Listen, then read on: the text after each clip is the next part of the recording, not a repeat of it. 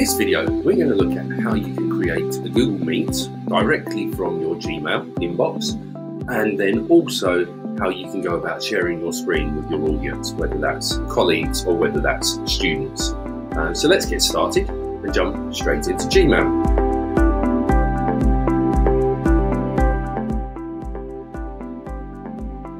So I'm here on my Google page, and I can either come up here to Gmail, I can come to my waffle to Gmail, or I've already got it open at the top here. So I'm just going to go straight there, okay? And you can see in the top right-hand corner, we've got the options to start a meet or to join a meet. So if we've been given a code by somebody, we can click there and put it in, or to start our own one, we can click here. Now the first thing I'm going to do is I'm going to turn off my microphone, otherwise we'll get a little bit of feedback on this, but I'm going to leave my camera on. And you can click here to check your settings to make sure your camera and your microphone are working correctly.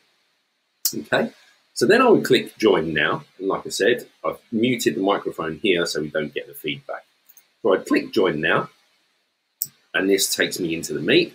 And I can either copy this join-in info and send it to people, or I can add them directly by their email by just clicking add people and inviting them. I could even ring them, okay, if I know their phone number. So I can call them in by phone. And then here we've got the option to present. So I click present now, and I get the option of either my entire screen or a window. And there is an update on its way as well. So some people might also see the option to cast just a single tab. And that will give you the best audio options for people if you're showing a video, for example, and you want people to be able to hear the audio really well the other end. But I'm just going to share my entire screen. Okay. So it shows me my screen. I click on it, so we've got a blue outline, and go to share. I'm just going to hide that out of the way. Okay, so it tells me I'm now presenting, and all I need to do is just bring whatever I want to the front. So, for example, if it was going to be this piece of work, excuse me, I'm then able to present this to the class. So I click present.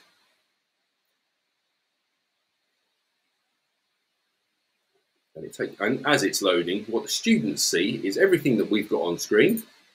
But what they also see is a small picture of me in the corner as I'm working. And I can advance through the slideshow exactly the same as I normally would. I can explain things over the top. I can set them up, and then I can let them carry on with the work that I've set on Google Classroom. Okay? So a really simple way of sharing our resources with students.